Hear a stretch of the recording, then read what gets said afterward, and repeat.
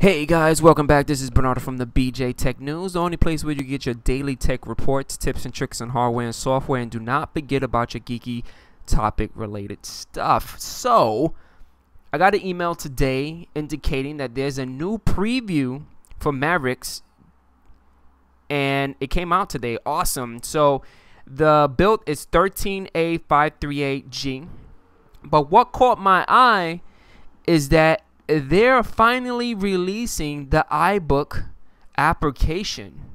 How awesome is that? But there's a couple of problems, meaning you have to sign into iTunes. That's not the problem, but the problem is once you sign into iTunes to retrieve your books from the iCloud, most likely it will not sync up. So there's a terminal command that you guys can run. Again, all this information right here, all the notes on the known issues is going to be posted at my blog site, which you can find at the bottom of the description. I'm actually going to update my machine. The only reason that I'm super excited about the iBooks is because I'm a huge tech reader. I love reading my books on my iPad and my iPhone. And why not read it on your computer, on your MacBook, or your Mac Pro? I know there's other tweaks that Apple has done with Mavericks OS X, but I haven't had not too many problems with it.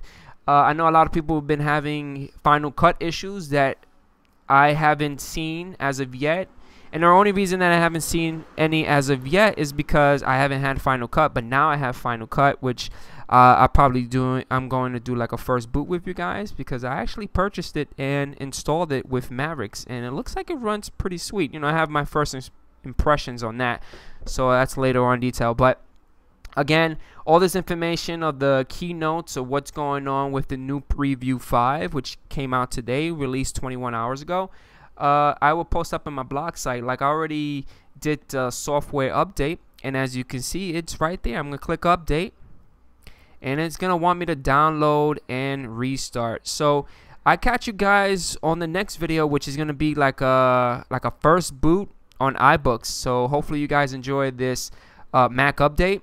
If you have any questions or concerns, please leave it at the comment section. Please give me likes, and I catch you guys later. Peace out.